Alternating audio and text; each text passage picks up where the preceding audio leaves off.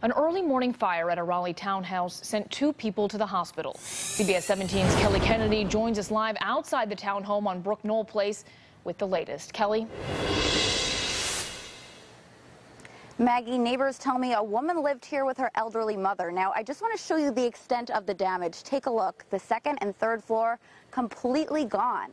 Now, I spoke to the first responder to this fire, a man who lives right across the street. Finally just decided to look out the window, and it was just like, oh my God, it's terrible. Most people living in this Raleigh neighborhood were still fast asleep at 6:30 Sunday morning when this townhome caught fire. But William Strickland was up. He was walking down his hallway when he heard a woman's cries for help. I didn't even close the door. I just ran across the street, you know, in my PJs and barefooted, and just ran over there to see what I could do. Strickland found a woman standing in the doorway screaming. She told him her elderly mother was still inside, and that's when Strickland saw her lying at the bottom of the stairs, completely unresponsive. He tried to pull her out of the house.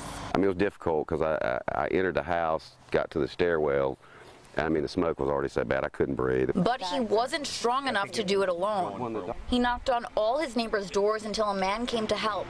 Together, they pulled the woman out and put her on the lawn. Strickland watched as paramedics tried to resuscitate her. All of a sudden, I was actually scared. I was just nervous. I didn't really know how to react.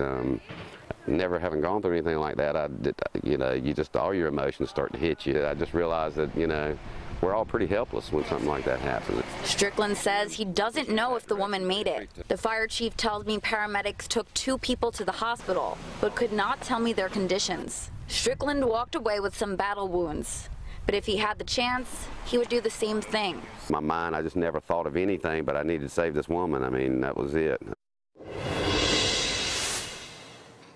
The fire chief tells me the cause of this fire is still under investigation. Now, I just want to show you one more thing. If you take a look at the firewall, the chief said that held up really well, because normally with a fire like this, it would cause a lot more damage to the next door townhomes over here.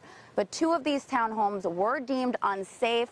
If you take a look over here, you can see they evacuated 2 families who live in those homes. For now, reporting live, I'm Kelly Kennedy for CBS 17 News.